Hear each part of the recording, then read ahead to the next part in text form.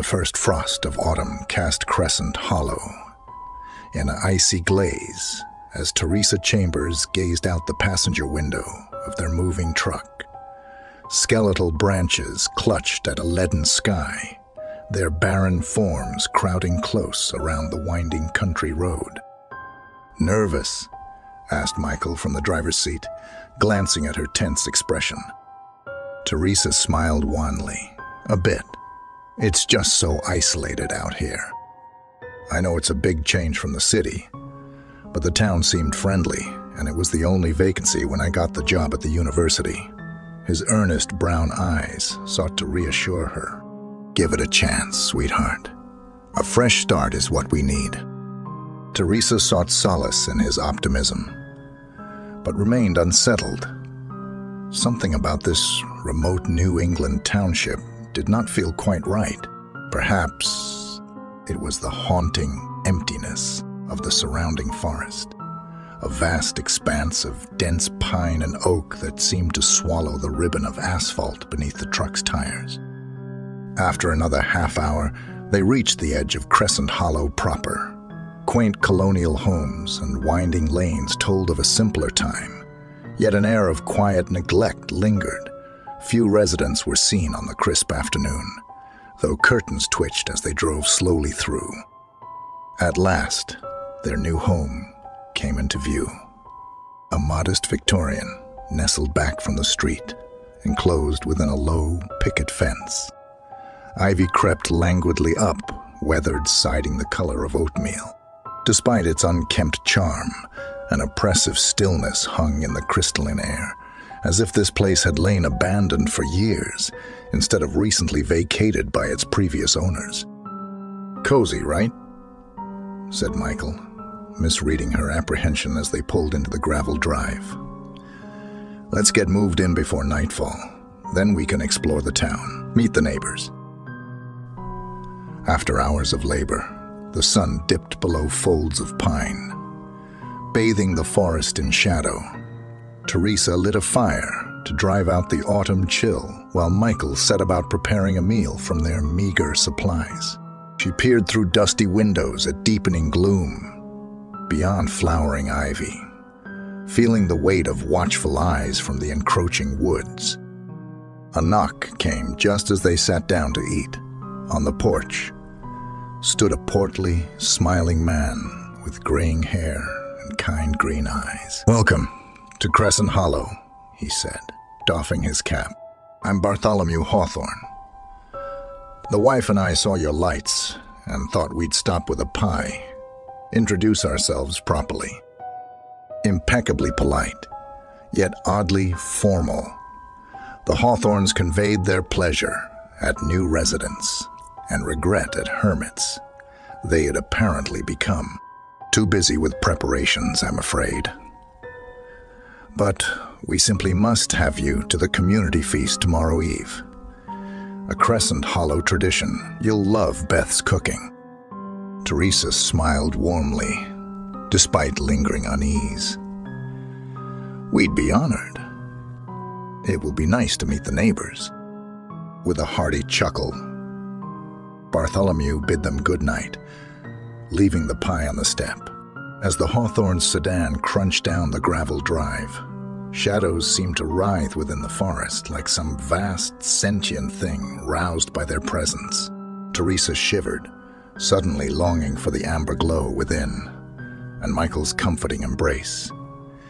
Here in this isolate place, night would bring unknown terrors creeping from the woods.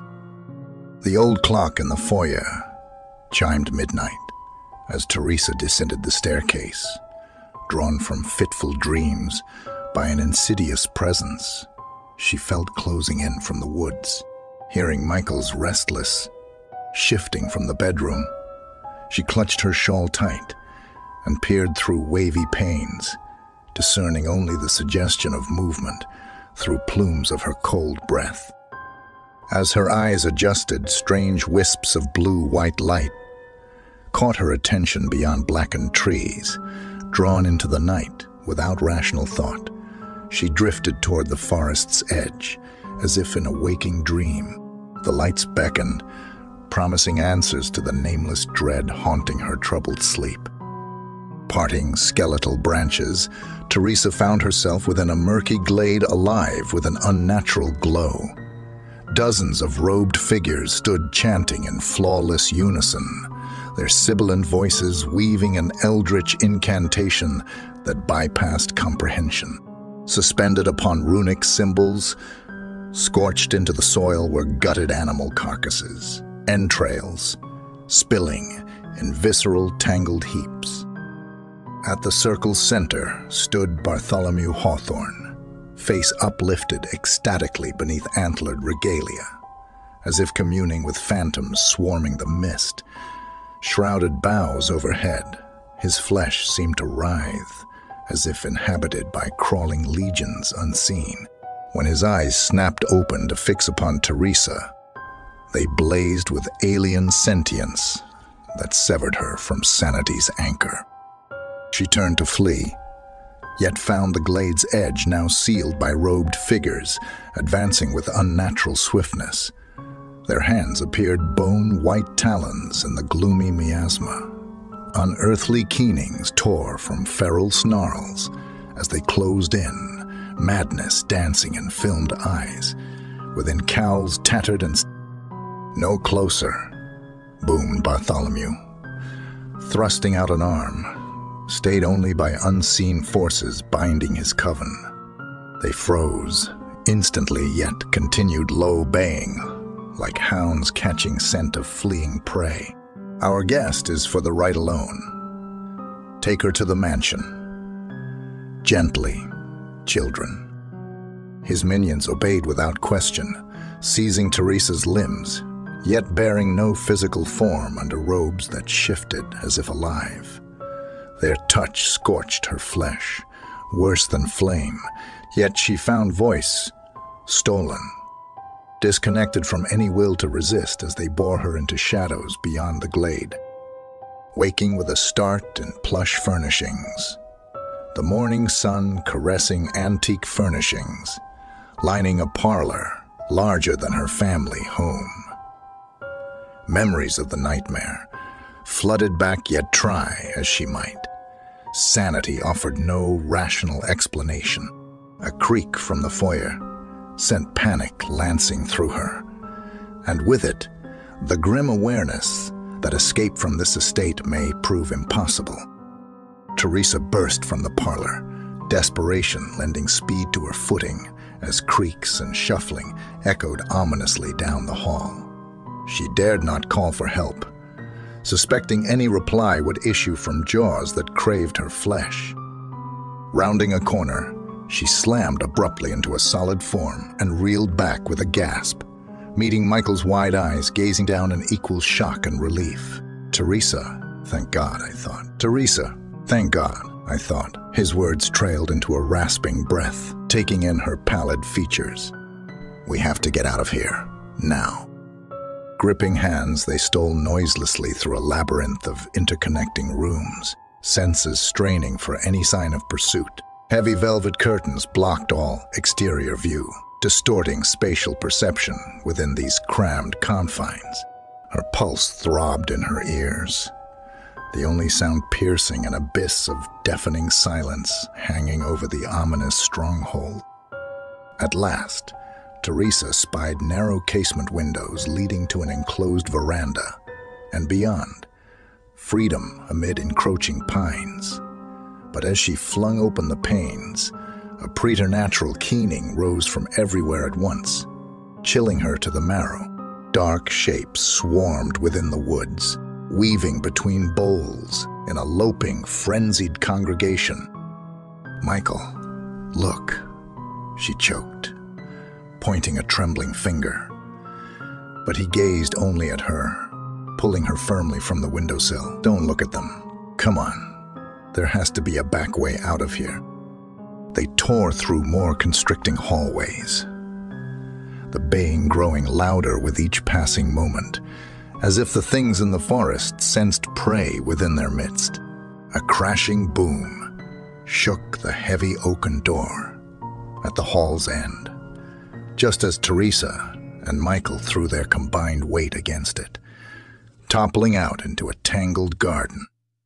The howls swelled into a crescendo behind them as they crashed headlong into the riot of hedges and overgrown statues.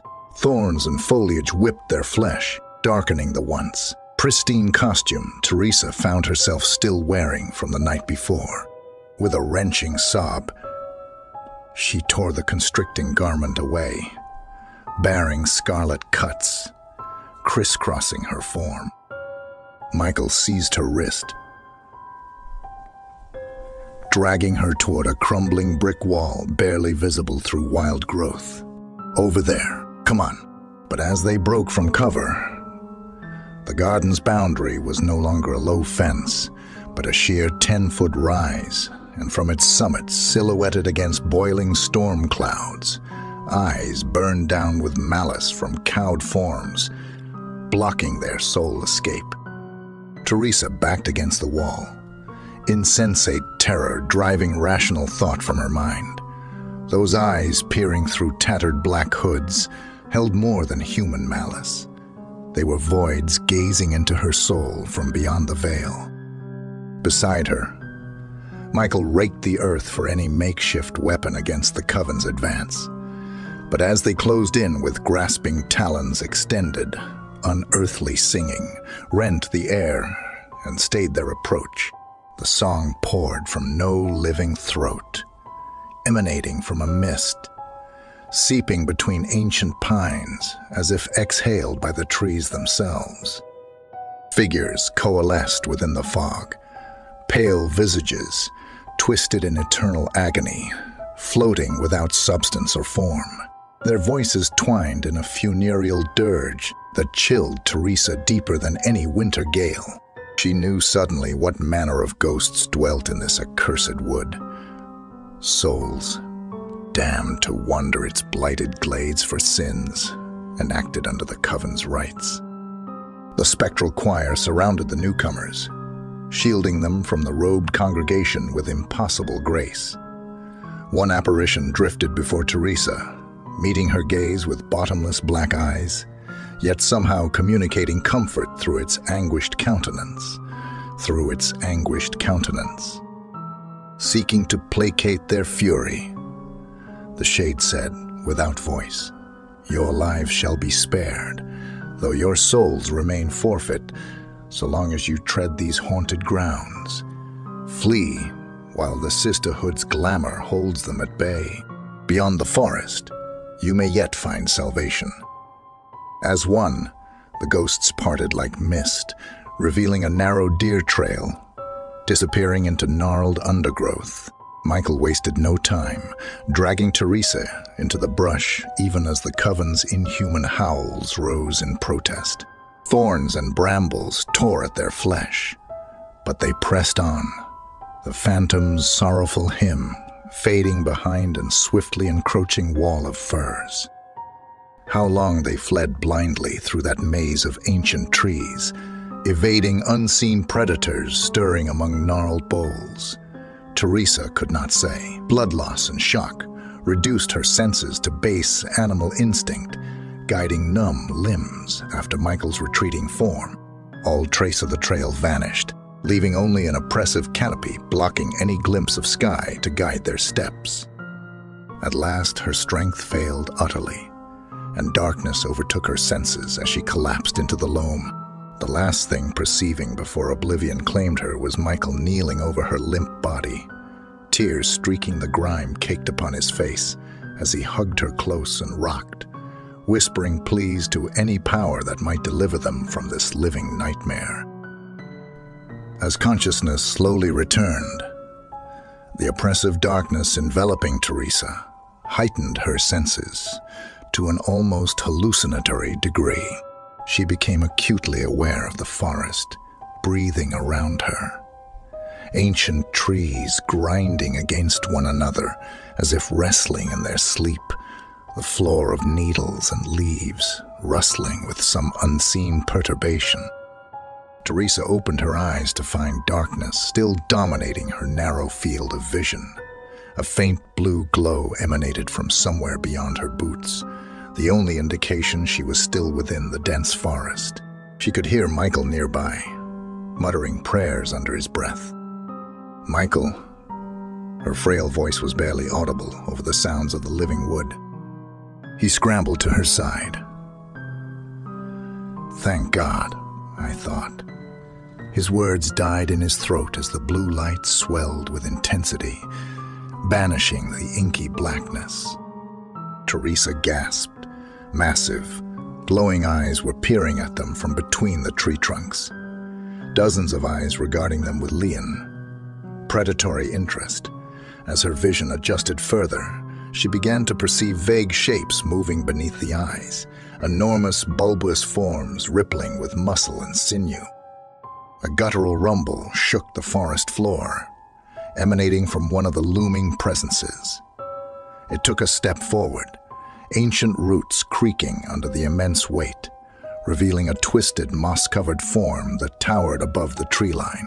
Moss and bark clung to its corded muscles, hinting at a body carved from the very woods that birthed it. Teresa felt her sanity begin to slip as she beheld the abomination, all its nightmarish glory. It was an entity born of the deep forest's collective nightmares, summoned from some primeval place of slumber by the rituals enacted this Halloween night. The beast lowered its misshapen head, nostrils sniffing as two wild, glowing eyes focused on the helpless humans. Its hunger's aching, eldritch voice echoed in the minds, words formed from ancient impulses rather than language.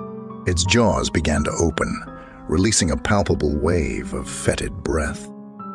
In that moment, facing certain demi-seat the maw of a creature from beyond, Teresa knew only one thought. Teresa knew only one thought, that she would not die alone. She desperately sought Michael's hand, intertwining their fingers together as a final act of solace. Whatever abyss they now stared into, at least they would peer into it as one. Teresa squeezed her eyes shut, waiting for the monster's jagged jaws to rip her flesh.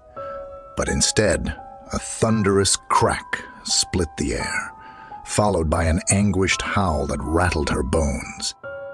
She opened her eyes to see the hulking beast reeling away, swiping a massive paw at something invisible, assailing it from the woods. A barrage of spectral arrows materialized from the mist, piercing ropey muscles with ethereal force.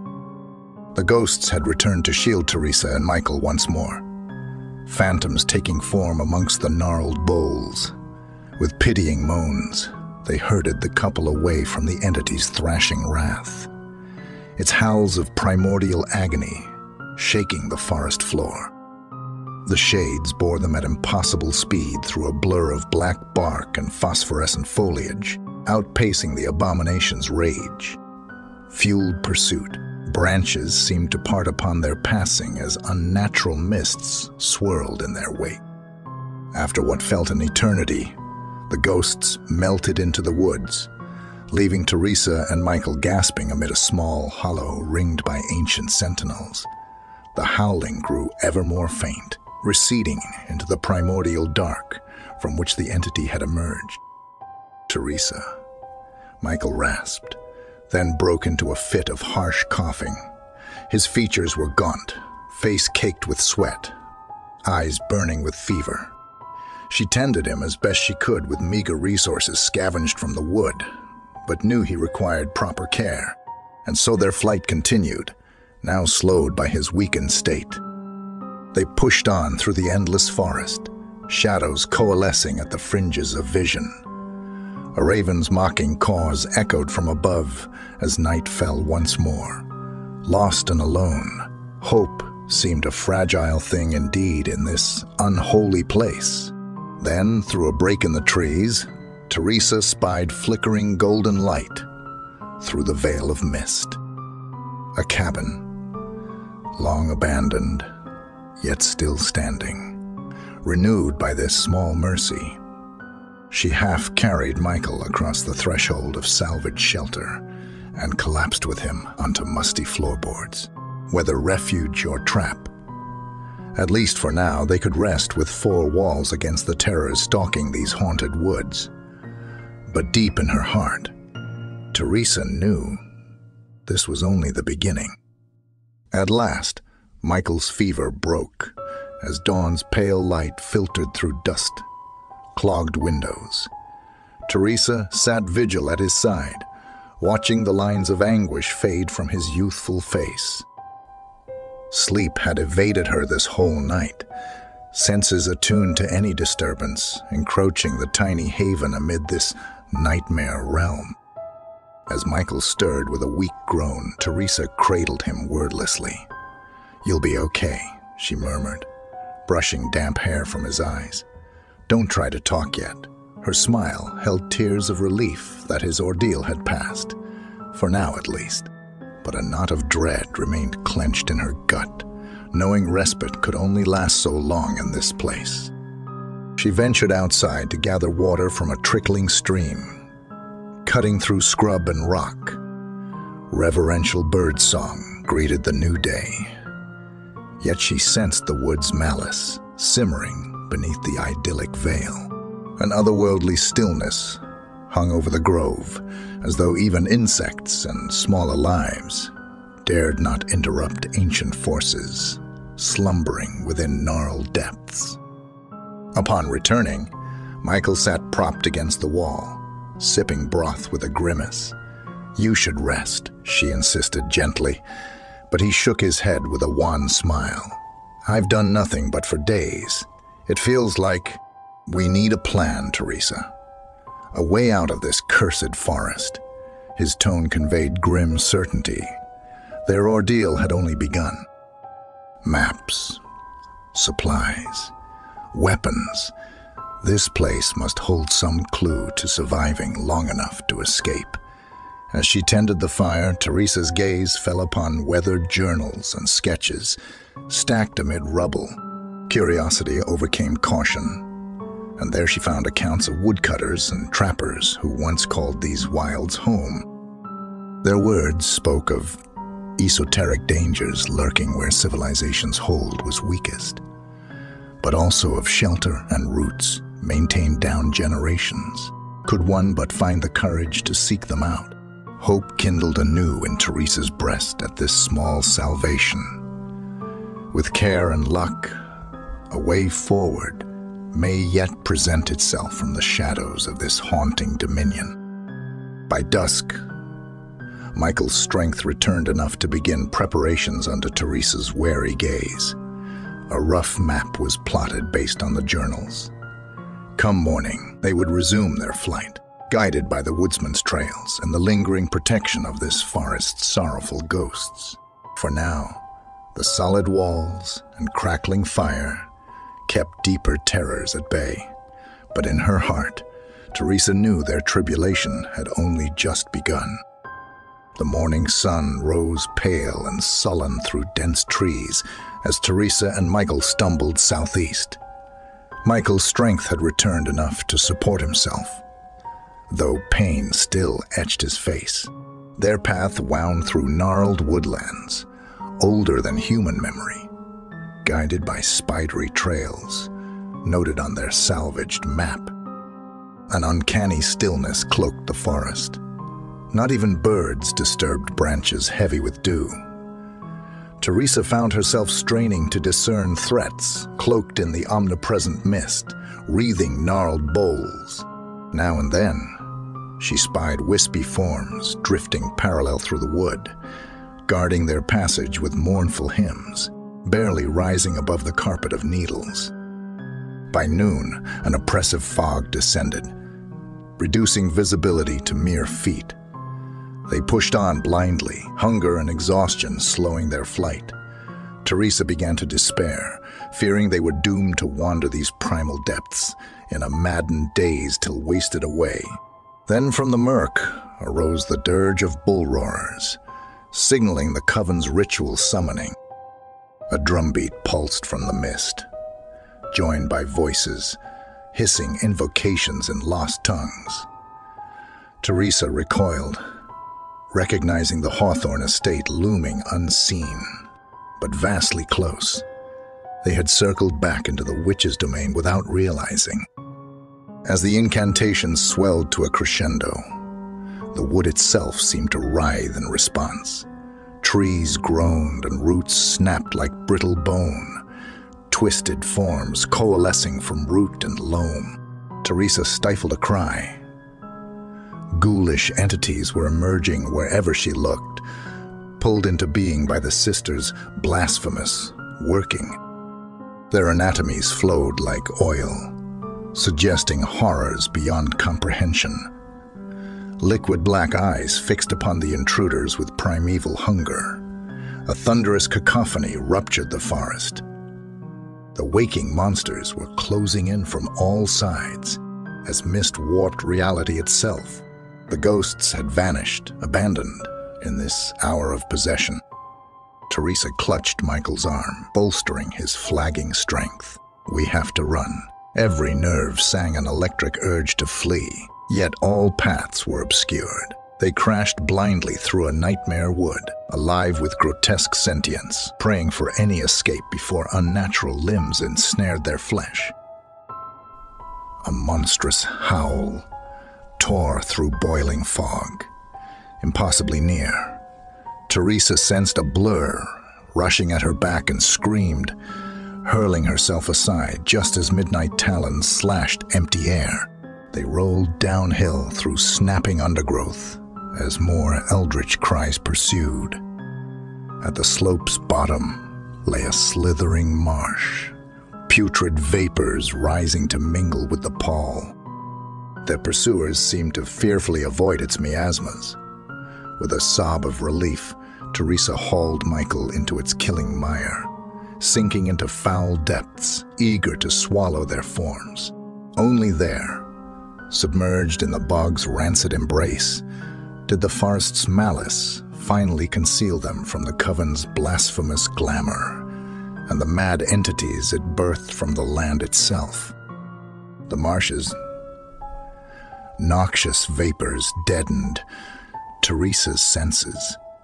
Yet beneath the surface, she heard unearthly shrieks as the woodland horrors scoured the tree line for prey.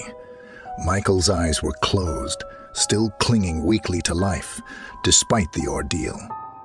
She kicked deeper into the morass, praying its foul depths would hide them until the coven's malign influence waned. But the sucking ooze dragged them down, and inescapable graves, low-craving fresh corpses. Teresa kicked and thrashed, terror-lending strength to exhausted limbs. At last, her flailing hands found purchase on a gnarled root bursting from the slime. With a sob, she hauled herself and Michael free of the quagmire's smothering kiss, collapsing on firmer ground beyond a sea of roiling muck. Their escape came just as the last of Michael's breath expired into her mouth in a rattling death rail. No, Teresa clasped his pallid form, keen in nameless cry that rent the wood. His soul had passed beyond any succor while she stood helpless, paralyzed by a terror too long indulged. Rage and loss burned away reason, leaving only a howling beast in a woman's skin. She snatched up a fallen branch, hefting its solid weight, as a feral snarling ripped from her throat. The coven would pay for their sins with blood. Let their dark rites summon what demons they will. She no longer feared their supernatural engines of torment and death. Teresa burst from cover with a berserker's fury, smashing aside choking vines.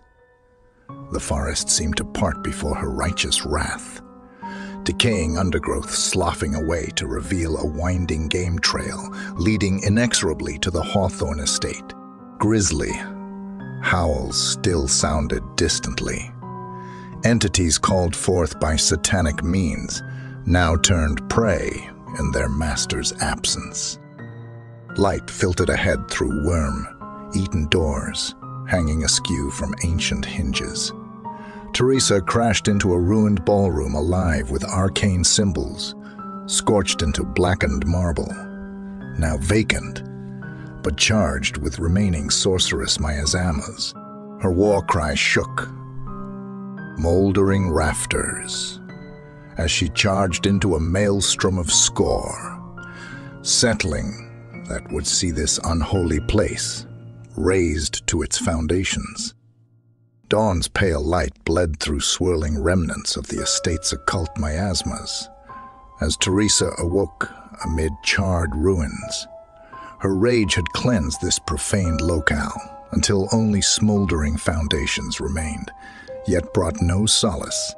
Ghosts still lingered amid the cindered skeletons of malformed trees, their singing fading into the wood on an imperceptible breeze. She found Michael's body amid the wreckage, laying him to rest beneath firs, keeping silent vigil since time immemorial. Tears flowed freely as she lit a bundle of kindling beside his peaceful form, flames soon consuming all traces of his earthly remains. Her vengeance was sated, yet left a hollow void, an acute awareness of her ravaged soul remaining trapped within this blighted dominion. Exhausted, Teresa slumped against a bowed tree. Sleep took her in fitful tantrums, haunted by visions of scarlet rites and the coven's grim matriarch cackling amid a whirlwind of sheets. When awareness returned, eerie charcoal scripts had appeared etched upon the tree's ruination, ancient verses in a tongue beyond man's ken, promising an escape if she but followed their mystic route. Hope stirred faintly once more. Gathering scant supplies, Teresa plunged into the primordial wood, guided by the uncanny stanzas winding ever upward. Forest gave way to mist, shrouded foothills as the verses led her to a craggy notch overlooking a glade roiling with verdant life. Birdsong and buzzing fulfilled the hush, hanging over lower elevations. Civilization's reach was nigh. Teresa breathed deep the sweet mountain air, sensing malevolence's taint sloughing away with each step. She had endured trials to scar the soul, found inner strength through protecting what little remained of her heart. Though malice festered in the darkling deep, here in light of the risen sun, its corruption could not take root. Teresa emerged from the forest's shadow, basking in dawn's golden promise of survival. Behind lay a dominion of nightmares that would haunt her psyche's darkest corners for years to come. Yet ahead lay a road leading inevitably to new beginnings, and a future shrouded in mystery, but ripe with hope once more. Her tribulation was over. A new life awaited beyond the trees. Dawn had come, and with it deliverance from the festival of souls.